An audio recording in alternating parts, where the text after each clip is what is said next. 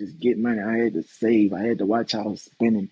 I had to do all type of shit in order to get to this point. So how is this?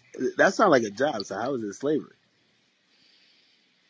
Man, the business side of this shit, boy.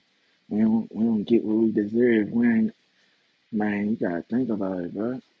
Out of this whole, say if you make 300 M's, out of this whole 300 M's, you ain't gonna probably see shit but 20, 30, or probably not even that, nigga. You never know.